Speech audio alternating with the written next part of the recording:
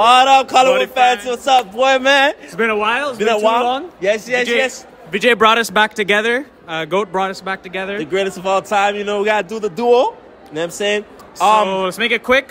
We watched the movie. We finally got to watch the movie. First day, first show was a bang. What do you think of first half? The first half was amazing. Honestly, the story was dope. Lots of twists and turns, right? Like, you don't know what's going to happen. The highlight for me was the BGM.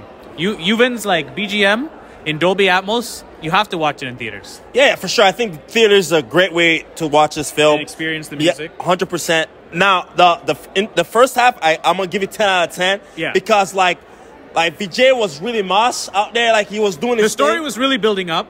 The story was, like, story for me, if I almost cried twice, like, if you almost got me in tears in the first half twice, I'm about to give you 10 out of 10 because now I'm invested, you know what I'm saying? So the story is really good. Yeah, up to the intermission block was honestly probably one of the best intermission blocks. You were like, you wanted the intermission to end quick so you could continue watching the movie. Bro, the first half didn't even feel like an hour and a half. Yeah, it went by quick. It went by super fast because he was bang, bang, bang, bang. Like, the story kept you on going. edge, yeah. The first half gave you the whole entire James Bond type feel, the Mission Impossible. Bro, the second half, they forgot about all that. For me, my favorite parts also were like the Easter eggs. I mean, you can't relate to the Tamil, you know, the...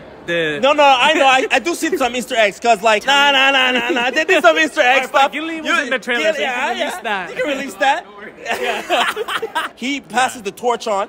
We see who he passes the torch on. Y'all can see it for yourself who he passes the torch on. Like, honestly, I think for sure it's definitely a theater movie.